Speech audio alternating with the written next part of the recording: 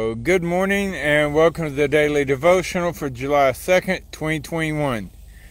Let God show you his way for you this day. God will guide you continually so you can relax and enjoy his presence in the present. Living well is both a discipline and an art. Concentrate on staying close to God, the divine artist. Discipline your thoughts to trust the Lord as he works his ways in your life.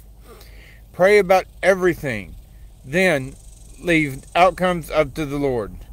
Do not fear God's will, for through it the Lord accomplishes what is best for you. Take a deep breath and dive into the depths of absolute trust in God. Underneath are the everlasting arms. Scripture: listen to my cry for help, my King and my God, for to you I pray. In the morning, O Lord, you hear my voice. In the morning I lay my request before you and wait in expectation. Psalm chapter 5, verses 2 and 3.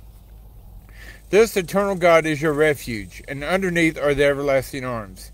He will drive out your enemy before you, saying, destroy him.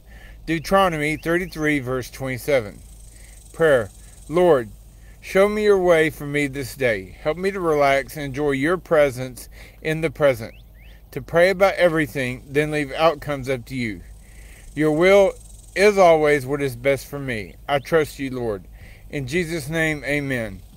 And I hope everyone is having and continues to have a happy, healthy, and blessed day.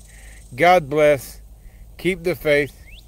And we'll talk to you tomorrow. Bye for now, folks.